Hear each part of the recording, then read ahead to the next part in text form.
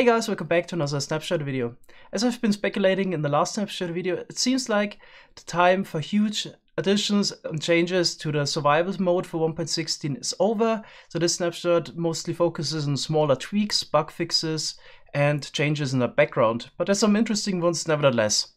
Let's check out the new smithing table UI. It doesn't look as plain anymore, so the smithing table is used to upgrade your diamond tools, armor, weapons into netherite gear.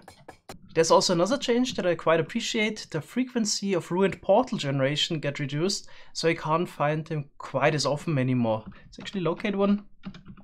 So there's a ruined portal 500 blocks away at the bottom of the ocean. I think they were a bit too dominant in the landscape, so it feels a bit better to have fewer of them. The Bastion remnant loot also got changed slightly, so here we got a command block set up to visualize it real quick. So we generate it into this chest. So the most notable change is definitely that you can't get any netherite tools, armor, weapons anymore. You get diamond tier now. As you can see here, only a helmet in diamond tier. And in general, you can still get ancient debris, for example, or netherite scraps. So you can still get some netherite in there, but just not the completed tools or armor anymore. There's also a smaller change to walls again. So now it seems like all blocks that can be placed on the wall will turn it into a pillar. Sea pickles, pressure plates, I think torches already did that, but now pretty much everything you can place on top of the wall will turn it into a pillar. There was no mention in the patch notes, and also can't remember it from last week, but I think the chains got new sound. Yeah, as always, Minecraft really gets those sounds right, it sounds so satisfying.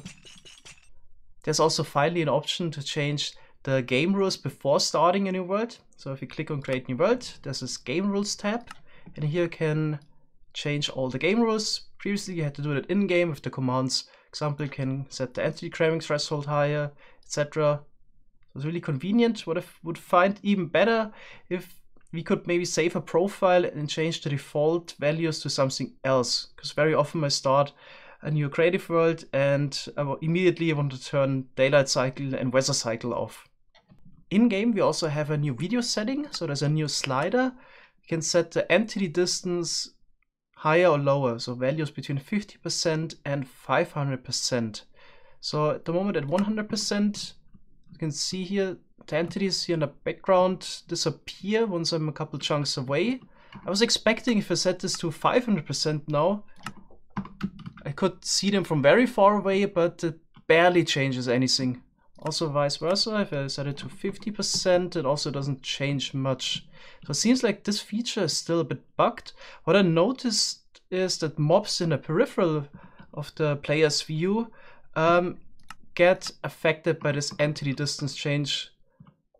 So there's, yeah, 2 picks or 3 picks here on the right side.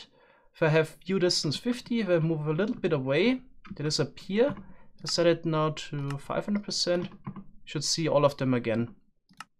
So it definitely does a little bit to the entity rendering, but it seems like this is still bugged. I would really expect if I set it to 500% that I could see mobs way in the distance. There's also a new command that lets you change entity attributes. So for example, I could set my max health higher. So if I select max health here, I need to go to base, set, and if I set it to 40, we have double the hearts. Alright, there's a couple of things you can do with it. I'm not the biggest command block expert and know some basics, but apparently you can change those attributes of entities. The eye height of TNT also has been adjusted again, so at the moment I'm in last week's snapshot, where the eye height was a bit lower. One of the direct consequences was that TNT would propel other TNT up. As you can see here, you got 2 TNT in the same spot. The first TNT shoots the second TNT up. Now let's switch over to the current snapshot. So let's test this again. So now we're kind of back to the normal behavior we had before, so the TNT doesn't get shot up anymore. It would get shot down. And we have another bug fix. So there was a problem that entities didn't receive any fire damage while they were standing in flames during rain time.